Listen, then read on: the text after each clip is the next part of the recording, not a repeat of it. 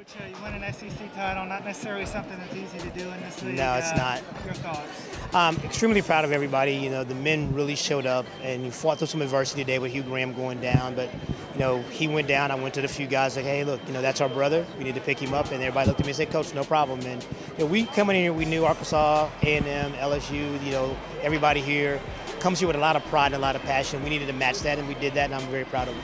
I know everyone's capable of doing it, but every time I looked up today, somebody was winning a title. It was a good day for you today. Yeah, it was a big day. I mean, and this is a talented group of young men. I mean, we've done a very good job, my staff, of recruiting great athletes, and when we bring the kids into the program, we let them know we expect the challenge for championships. And so I think everybody here on our team comes into this meet expecting to go hard and try to win a championship. And so when they line up, that's what they're here for. That's what we live and breathe for it, you know, this time of year.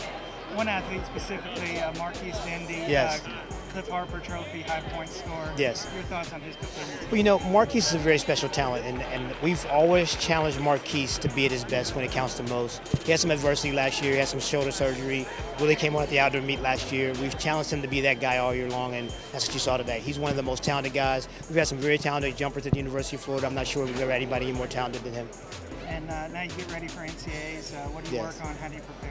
You know, we're just going to rest up a little bit first, you know, take a few days and kind of get re-going and regenerated and rested up and rehydrated and all that good stuff. But at the end of the day, we're just going to rest up, sharpen up a little bit, go in there and take care of the Gators. We can't really worry about what anybody else has or doesn't have. I just got to go in there and make sure that anybody puts on the Florida uniform competes with a lot of pride and a lot of passion.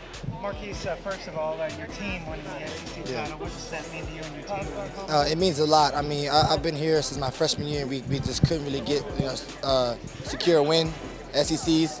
And, you know, we haven't won since my senior year in high school, so it really feels good for our senior class to go ahead and win this one.